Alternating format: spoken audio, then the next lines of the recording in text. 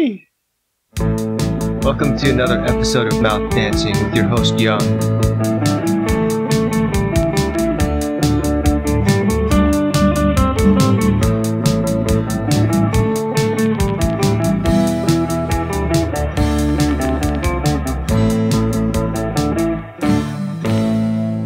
I think this is episode number 38.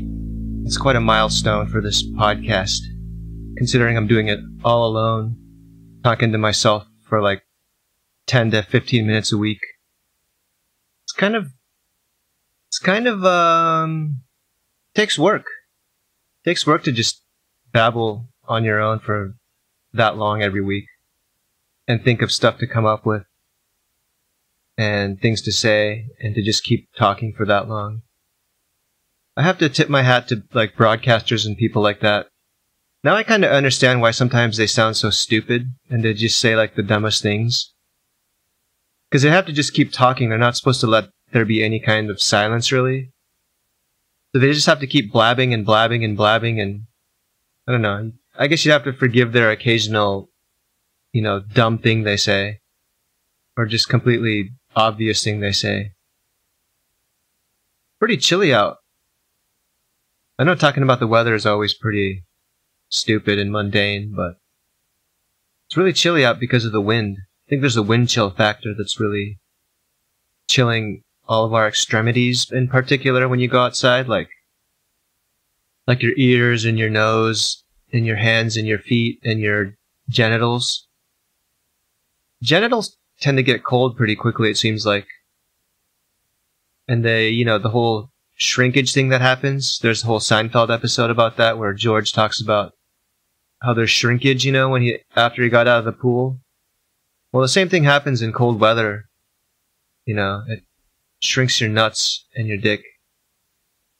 I guess that's some sort of a defense mechanism maybe for your genitals, like they just shrivel up to protect themselves or something. I don't know. But yeah, in the warmer months, like, your genitals look way bigger. So if you're ever going to flash someone, do it when it's warm outside. Not that I condone flashing. I think that's illegal. It's probably like some sort of, what is that, inappropriate exposure or lewdness. What is that called? Exhibitionism? No, that's not the legal term for it, though. Flashing genitalia illegally. Anyway, I wanted to talk about ethnic food today. Kind of a weird concept in the West, There's like normal food, which is like bread and potatoes and meat and like broccoli, carrots, stuff. I don't know, basically stuff that white people eat. And then everything outside of that is like ethnic food. Isn't that kind of a weird idea? So it's like Mexican food or Indian food or Chinese food. Anything that's not really simple like white people food is ethnic food. And white people always say that they're always like, if I eat ethnic food, it gives me diarrhea. Well, maybe it's because all you eat day in and day out is like cream of wheat and like white bread with mayonnaise on it or margarine and like, I don't know, mac and cheese. If that's all your stomach ever, eats or has to digest, it's probably a shock when you have to have some like spices and herbs and stuff in your food, right? So maybe, I don't know, maybe improve your constitution. Eat some better food. Then you won't get diarrhea just from eating a burrito or something, The problem is not the food. The problem is with you.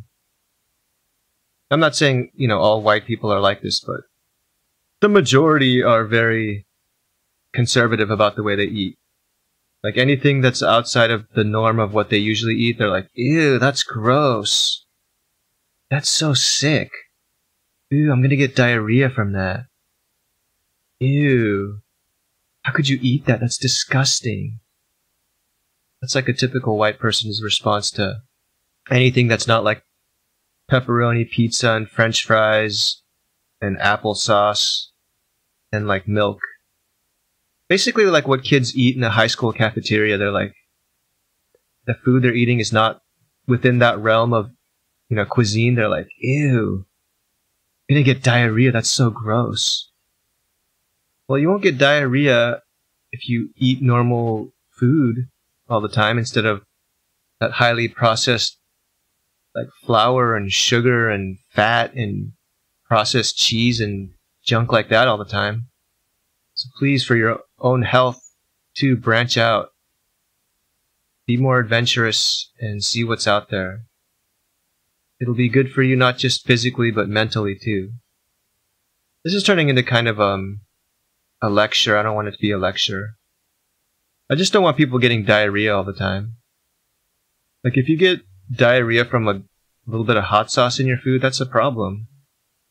Something wrong with you. And I'm not ashamed to say it like that. There's something wrong with you. It's not okay to be like that. Don't just eat, like the blandest, simplest food all the time and then talk trash about anything that's different from that. Because that really, really disgusts me. That's actually more revolting than the food that you're talking crap about. Let's be honest here. Your attitude is way worse. Oh yeah, indecent exposure. That's the term I was trying to think of earlier for when you expose yourself, without someone's consent. I think that's probably what they call it legally. Like if you had to go to court for it. I don't know what that is. Is it a misdemeanor? Or is it something more serious? Like is it a felony? Flashing people is a felony. I guess it depends on who you're flashing to. If it's another adult, it's probably not as big of a deal as if it's like a minor, right?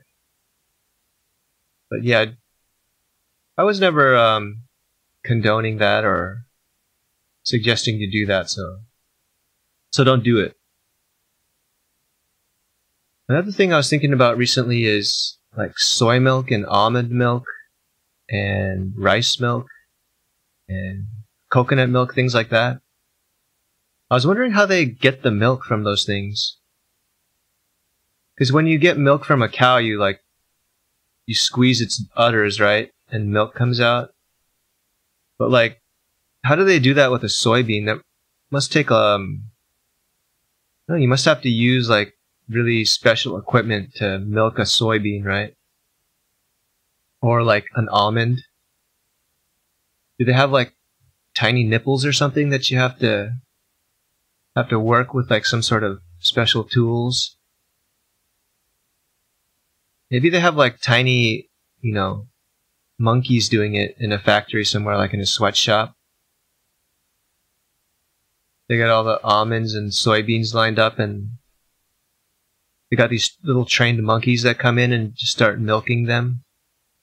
Because they can actually handle the nipples. Like, they're too small for our hands, but for like a small, I don't know, like a marmoset or something like that, they could do it. It's a really sad thought, though, that there might be these small creatures out there being exploited for labor reasons, I doubt they're getting paid. They probably get paid in some sort of food, right? Like carrots or probably get scraps, they don't even get good food. Hopefully they're hydrated, Hopefully they're not in like small pens. I hope their living conditions are good. But that's something you should think about next time you drink soy milk or almond milk, rice milk, coconut milk, stuff like that. Think about the labor that goes into it and how that's getting to your table. It's not necessarily pretty if you think about it. It's kind of like your sneakers, right? They're cheap and they're comfy. They last a fair amount of time and they're trendy and you like the way they look. But there's possibly like sweatshop labor that went into making them. And the materials they're made out of are not necessarily sustainable. So you got to think about that. You think about that, right? Sometimes Well, also think about it when it comes to the different types of milk you drink. I mean, there's a lot of awareness about cows and things like that, or goats being milked, because, you know, there's the whole vegetarian and vegan movement out there. But there's not a whole lot of messaging for, like, soybeans and almonds and the little marmosets that are milking them. Anyway, I think that's enough of that. Hope you guys enjoyed the topics I discussed. I'm going to close it out with a little ditty for you.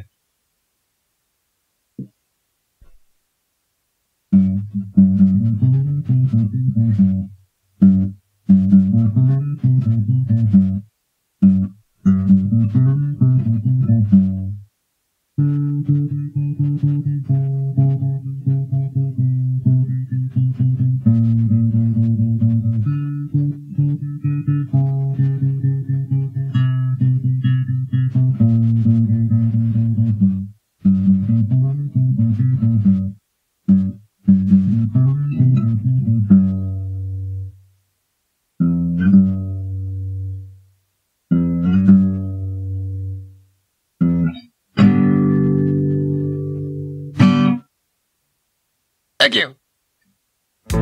See you next week. Bye.